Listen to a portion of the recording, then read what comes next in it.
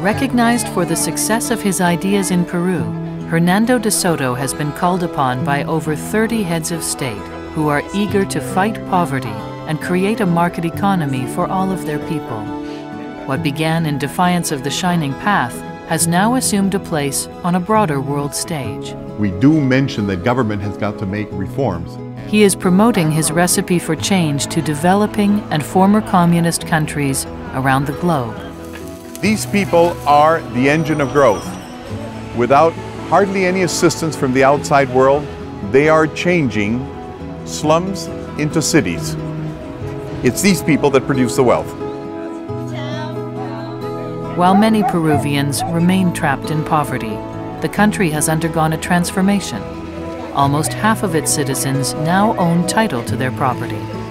Peru's average growth of 4.75% over the last 15 years is greater than most of its Latin American neighbors. And according to the ILD, Peruvian families have obtained over $800 million in credit and increased their personal incomes by over $4 billion.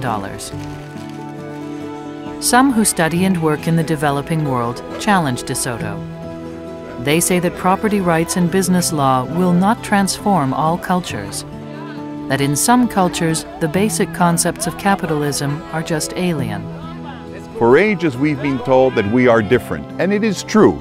We have cultural differences, but we are all looking for the same thing. We have families, we want to give them homes, we want to do business, we want to create prosperity, we want to have security. Others say that systemic reforms alone are not enough, that positive change will require many programs working together. De Soto agrees. Creating the rule of law the way we do is of course not a silver bullet. Development is very complex, like life itself.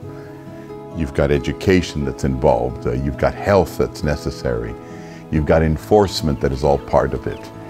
But if you do not have an order that tells you who owns what, who is where, and who's accountable for what, none of the rest work. Hernando de Soto has seen firsthand what can happen when the power of the poor is unleashed, when ordinary people have identity and ownership.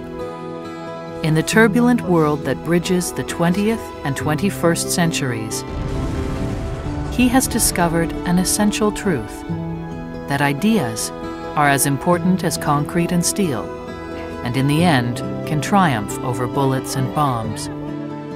Hernando de Soto has discovered the power of the poor.